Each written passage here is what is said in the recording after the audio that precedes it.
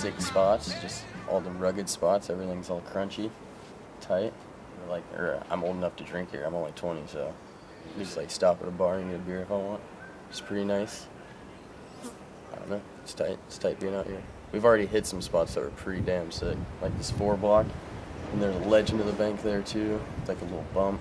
That spot was super sick. And then we went to the other famous spot that I've seen in a lot of videos, like the 3 block and stuff. That spot was super tight. When I was like 17 or something, I think I was 17, my brother sent my footage out to Altamont.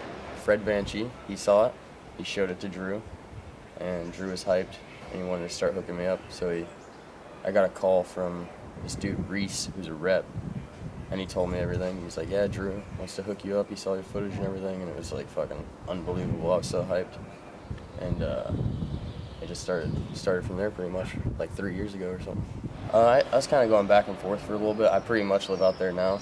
I've only been back in Nashville for like 2 months this year, 2 or 3 months. It was pretty nice. It was sick. I liked going out there, skating all the sick shit. Everything's all perfect and everything. Fucking jaw-dropping almost, like skating with them and shit. They're so amazing. All of them are super cool dudes and just like fun to hang out with, fun to skate with. Get you super hyped. They're all gnarly as fuck. It was one of my dad's friends' names, and I think it's actually biblical maybe, but we didn't get it from the Bible. We just got it from one of my dad's friends. I guess my mom just liked it. My dad just liked it. But I like it. It's a cool name, Dathan. Actually, my grandma told me why, but I can't even remember. I think my grandpa just started calling me D. Oh yeah, now I remember, because like my grandpa, his name was Danny. My 2 uncles and my dad's name was David, and then I got Daniel and Dean. Those are my 2 uncles. So they're all like D names, and my grandpa would always just call me Little D, and so D just stuck. Kind of just like went out filming with, like, me and B would go skate almost every day, or like B would goes and skates all the damn time, so he'll just like hit you up in the morning, pick you up, and go skate. And so it wasn't too bad. We're just like out skating all the time, just getting shit, and it kind of just came together. So put it out there.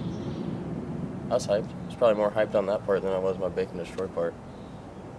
Yeah, Bake and Destroy was like really quick, and fucking had like a couple months to film for it, or like I knew for sure that we were like filming for it. So yeah, it's kind of hectic. Probably let my ankle heal a little bit, because it's kind of jacked right now, but maybe just hang out for like a week or 2, hang out with my girlfriend a little bit, back in California, probably. Then after that, just skate some more, maybe go on another trip. I think we actually have a Volume 4 trip coming up in August, which that'll be pretty tight. This is Dee Ostrander, you're watching Route One Supra Sundays.